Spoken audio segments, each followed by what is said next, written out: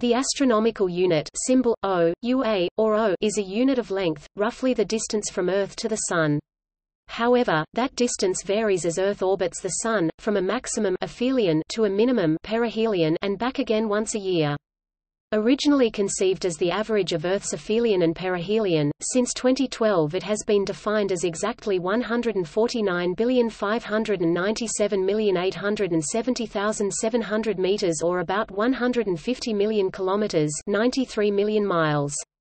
The astronomical unit is used primarily for measuring distances within the Solar System or around other stars. It is also a fundamental component in the definition of another unit of astronomical length, the parsec.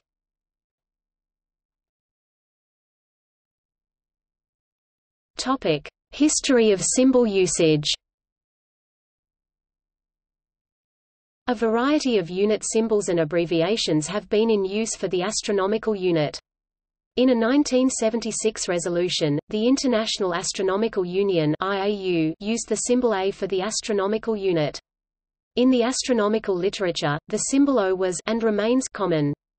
In 2006, the International Bureau of Weights and Measures (BIPM) recommended UA as the symbol for the unit.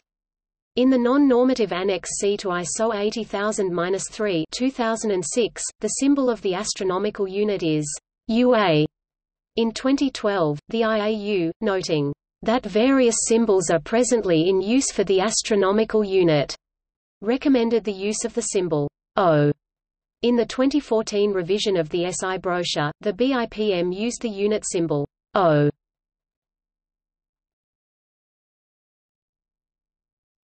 Topic: Development of unit definition. Earth's orbit around the Sun is an ellipse.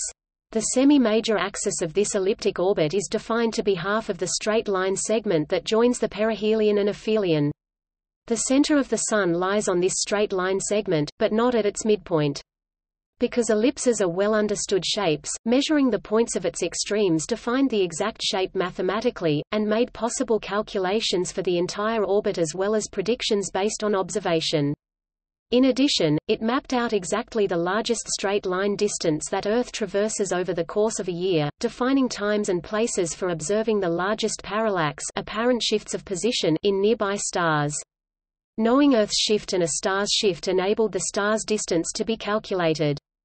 But all measurements are subject to some degree of error or uncertainty, and the uncertainties in the length of the astronomical unit only increased uncertainties in the stellar distances. Improvements in precision have always been a key to improving astronomical understanding. Throughout the 20th century, measurements became increasingly precise and sophisticated, and ever more dependent on accurate observation of the effects described by Einstein's theory of relativity and upon the mathematical tools it used. Improving measurements were continually checked and cross-checked by means of improved understanding of the laws of celestial mechanics, which govern the motions of objects in space. The expected positions and distances of objects at an established time are calculated in O from these laws, and assembled into a collection of data called an ephemeris. NASA's Jet Propulsion Laboratory Horizons system provides one of several ephemeris computation services. In 1976, in order to establish a yet more precise measure for the astronomical unit, the IAU formally adopted a new definition. Although directly based on the then best available observational measurements, the definition was recast in terms of the then best mathematical derivations from celestial mechanics and planetary ephemerides. It stated that the astronomical unit of length is that length a for which the Gaussian gravitational constant k takes the value 0.017202098995 when the units of measurement are the astronomical units of length, mass and time. Equivalently, by this definition, one astronomical unit is the radius of an unperturbed circular Newtonian orbit about the Sun of a particle having infinitesimal mass, moving with an angular frequency of 0.017202098995 radians per day. Or alternatively that length for which the heliocentric gravitational constant, the product Gm, is equal to 0.017202098995 2au3 d2, when the length is used to describe the positions of objects in the Solar System. Subsequent explorations of the Solar System by space probes made it possible to obtain precise measurements of the relative positions of the inner planets and other objects by means of radar and telemetry. As with all radar measurements, these rely on measuring the time taken for photons to be reflected from an object.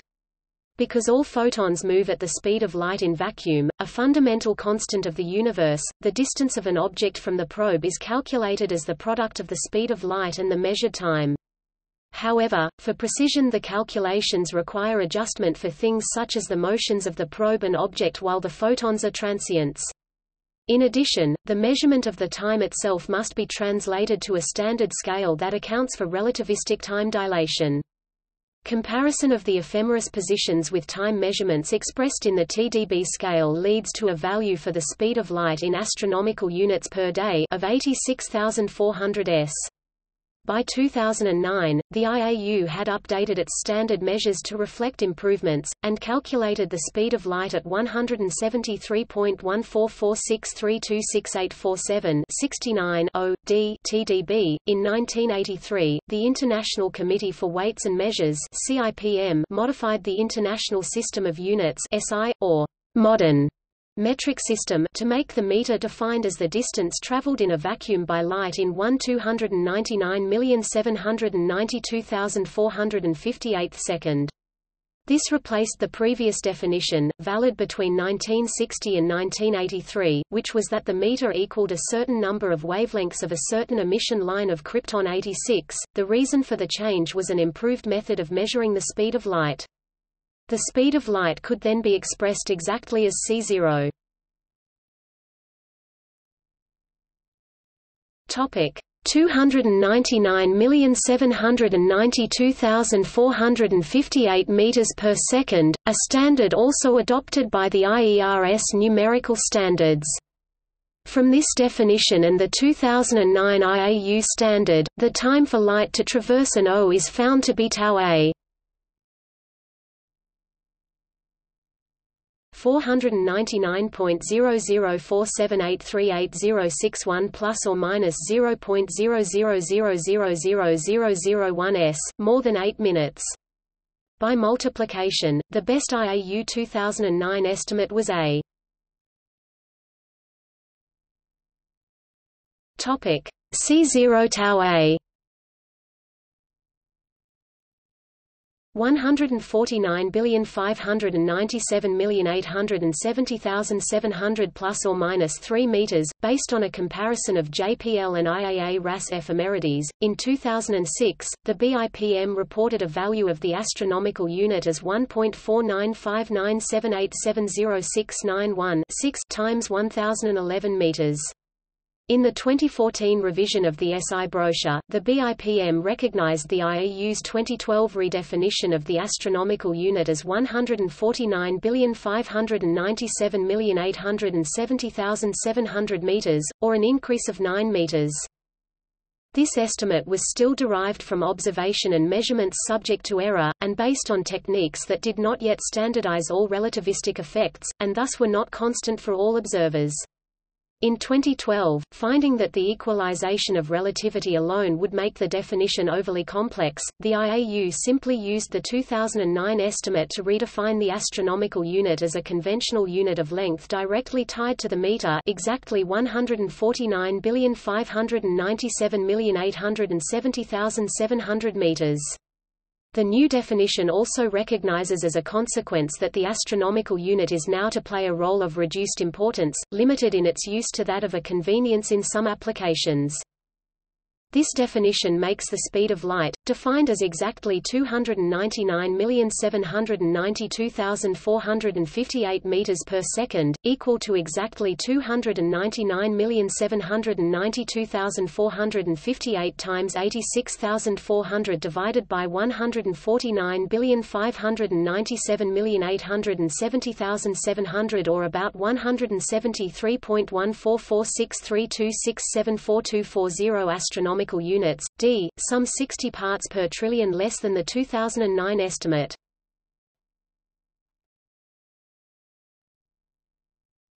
Topic: Usage and significance. With the definitions used before 2012, the astronomical unit was dependent on the heliocentric gravitational constant, that is the product of the gravitational constant g and the solar mass m.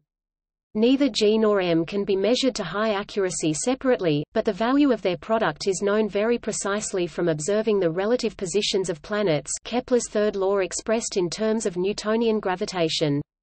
Only the product is required to calculate planetary positions for an ephemeris, so ephemerides are calculated in astronomical units and not in SI units. The calculation of ephemerides also requires a consideration of the effects of general relativity. In particular, time intervals measured on Earth's surface, terrestrial time (TT), are not constant when compared to the motions of the planets. The terrestrial second (TT) appears to be longer during the northern hemisphere winter and shorter during the northern hemisphere summer when compared to the planetary second, conventionally measured in barocentric dynamical time (TDB). This is because the distance between Earth and the Sun is not fixed, it varies between 0.98328989912 and 1.01671033335 astronomical units, and, when Earth is closer to the Sun perihelion, the Sun's gravitational field is stronger and Earth is moving faster along its orbital path. As the meter is defined in terms of the second and the speed of light is constant for all observers, the terrestrial meter appears to change in length compared to the planetary meter on a periodic basis. The meter is defined to be a unit of proper length, but the SI definition does not specify the metric tensor to be used in determining it. Indeed, the International Committee for Weights and Measures (CIPM) notes that its definition applies only within a spatial extent sufficiently small that the effects of the non-uniformity of the gravitational field can be ignored.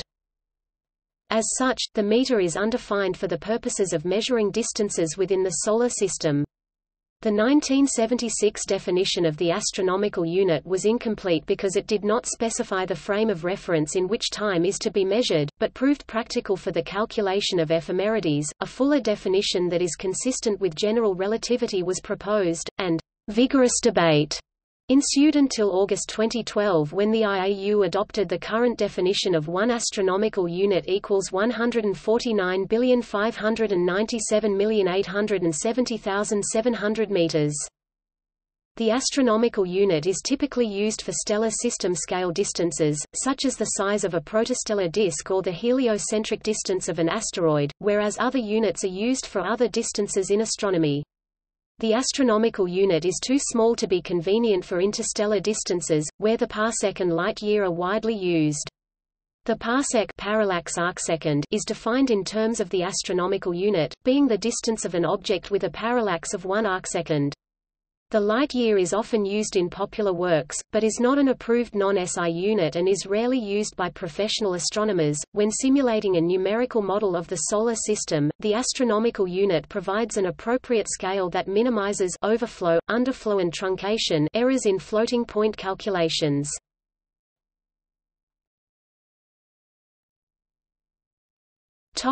History. According to Archimedes in the Sandrekina 2.1, Aristarchus of Samos estimated the distance to the Sun to be 10,000 times Earth's radius. The true value is about 23,000. However, the book on the sizes and distances of the Sun and Moon, which has long been ascribed to Aristarchus, says that he calculated the distance to the Sun to be between 18 and 20 times the distance to the Moon, whereas the true ratio is about 389.174. The latter estimate was based on the angle between the half-moon and the Sun, which he estimated as 87 degrees, the true value being close to 89.853 degrees.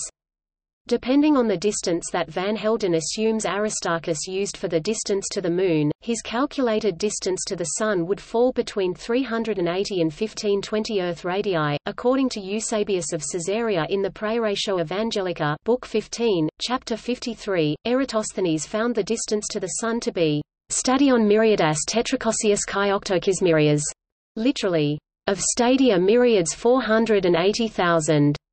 But with the additional note that in the Greek text the grammatical agreement is between myriads, not stadia, on the one hand and both 480,000 on the other, as in Greek, unlike English, all three or all four if one were to include stadia words are inflected. This has been translated either as 4,080,000 stadia 1903 translation by Edwin Hamilton Gifford, or as 804 million stadia edition of Des Places, dated 1974 to 1991. Using the Greek stadium of 185 to 190 meters, the former translation comes to 754,800 kilometers to 775,200 kilometers, which is far too low, whereas the second translation comes to 148.7 to 152.8 million kilometers, accurate within 2%. Hipparchus also gave an estimate of the distance of Earth from the Sun, quoted by Pappus as equal to 490 Earth radii. According to the conjectural reconstructions of Noel Swerdlow and G. J. Toomer, this was derived from his assumption of a least perceptible solar parallax of 7 arc-minutes. A Chinese mathematical treatise, the Zhoubi Suanjing c. 1st century BCE, shows how the distance to the Sun can be computed geometrically, using the different lengths of the noontime shadows observed at 3 places 1,000 li apart and the assumption that Earth is flat. In the 2nd century CE, Ptolemy estimated the mean distance of the Sun as 1210 times Earth's radius. To determine this value, Ptolemy started by measuring the Moon's parallax, finding what amounted to a horizontal lunar parallax of 1 degree 26, which was much too large.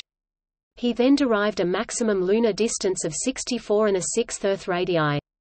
Because of cancelling errors in his parallax figure, his theory of the Moon's orbit, and other factors, this figure was approximately correct. He then measured the apparent sizes of the Sun and the Moon and concluded that the apparent diameter of the Sun was equal to the apparent diameter of the Moon at the Moon's greatest distance, and from records of lunar eclipses, he estimated this apparent diameter, as well as the apparent diameter of the shadow cone of Earth traversed by the Moon during a lunar eclipse. Given these data, the distance of the Sun from Earth can be trigonometrically computed to be 1210 Earth radii. This gives a ratio of solar to lunar distance of approximately 19, matching Aristarchus's figure. Although Ptolemy's procedure is theoretically workable, it is very sensitive to small changes in the data, so much so that changing a measurement by a few percent can make the solar distance infinite. After Greek astronomy was transmitted to the medieval Islamic world, astronomers made some changes to Ptolemy's cosmological model, but did not greatly change his estimate of the Earth-Sun distance. For example, in his introduction to Ptolemaic astronomy, al-Farghani gave a mean solar distance of 1170 Earth radii, whereas in his Zij, al-Battani used a mean solar distance of 1108 Earth radii.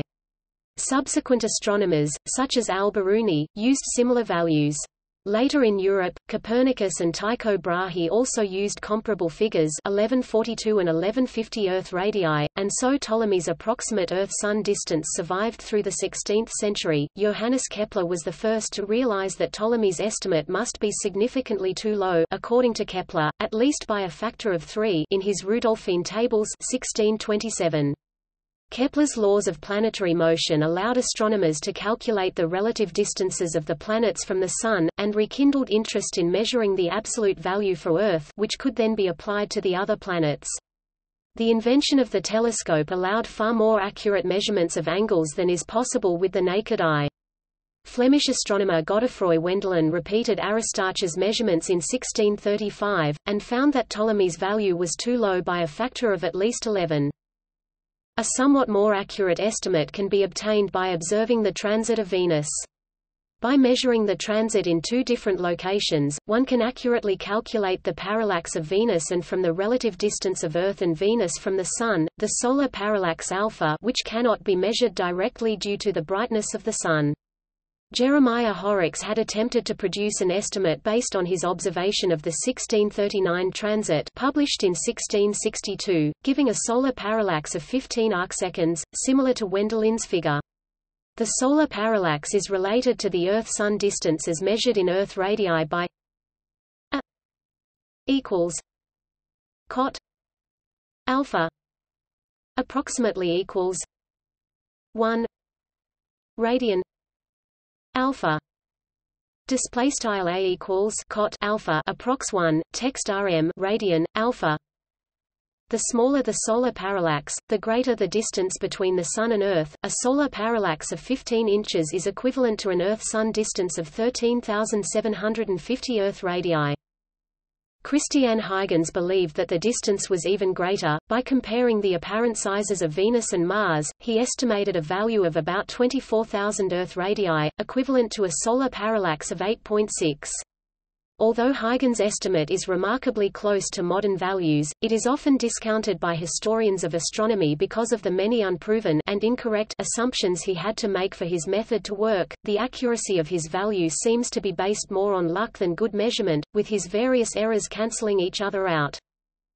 Jean Richer and Giovanni Domenico Cassini measured the parallax of Mars between Paris and Cayenne in French Guiana when Mars was at its closest to Earth in 1672. They arrived at a figure for the solar parallax of 9.5, equivalent to an Earth-Sun distance of about 22,000 Earth radii. They were also the first astronomers to have access to an accurate and reliable value for the radius of Earth, which had been measured by their colleague Jean Piccard in 1669 as 3,269,000 toises. Another colleague, Ole Romer, discovered the finite speed of light in 1676. The speed was so great that it was usually quoted as the time required for light to travel from the Sun to the Earth, or light time per unit distance, a convention that is still followed by astronomers today. A better method for observing Venus transits was devised by James Gregory and published in his Optica Primata 1663. It was strongly advocated by Edmund Halley and was applied to the transits of Venus observed in 1761 and 1769, and then again in 1874 and 1882. Transits of Venus occur in pairs, but less than one pair every century, and observing the transits in 1761 and 1769 was an unprecedented international scientific operation including observations by James Cook and Charles Green from Tahiti. Despite the 7 Years' War, dozens of astronomers were dispatched to observing points around the world at great expense and personal danger. Several of them died in the endeavor. The various results were collated by Jerome Lalande to give a figure for the solar parallax of 8.6. Another method involved determining the constant of aberration.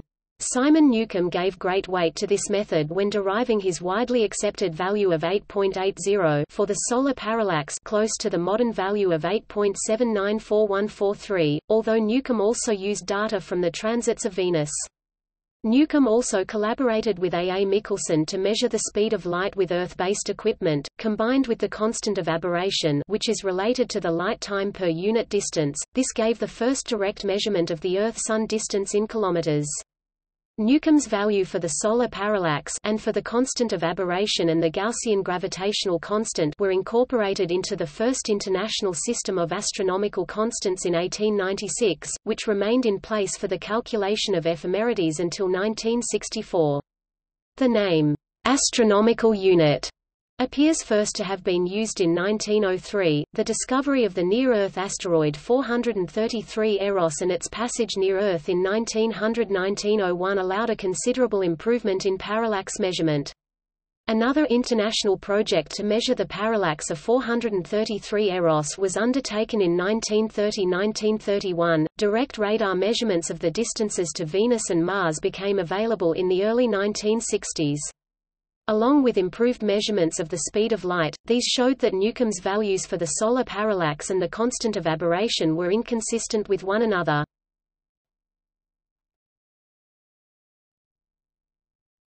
Topic: Developments. The unit distance A, the value of the astronomical unit in meters, can be expressed in terms of other astronomical constants. A 3 equals G M D 2 K 2 display style A caret 3 equals frac GM underscore O dot D caret 2 K caret 2, where G is the Newtonian gravitational constant, M is the solar mass, K is the numerical value of Gaussian gravitational constant and D is the time period of one day. The Sun is constantly losing mass by radiating away energy, so the orbits of the planets are steadily expanding outward from the Sun. This has led to calls to abandon the astronomical unit as a unit of measurement, as the speed of light has an exact defined value in SI units and the Gaussian gravitational constant k is fixed in the astronomical system of units. Measuring the light time per unit distance is exactly equivalent to measuring the product gm in SI units. Hence, it is possible to construct ephemerides entirely in SI units, which is increasingly becoming the norm. A 2004 analysis of radiometric measurements in the inner solar system suggested that the secular increase in the unit distance was much larger than can be accounted for by solar radiation, +1.5 plus or minus 4 meters per century. The measurements of the secular variations of the astronomical unit are not confirmed by other authors and are quite controversial. Furthermore, since 2010, the astronomical unit has not been estimated by the planetary ephemerides.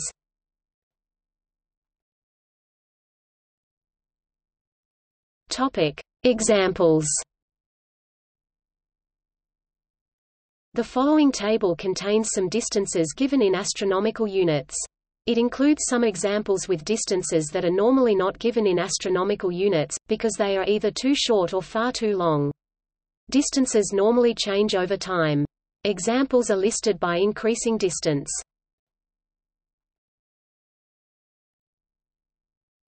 Topic: See also: Orders of magnitude, length, lunar distance, astronomy, gigameter.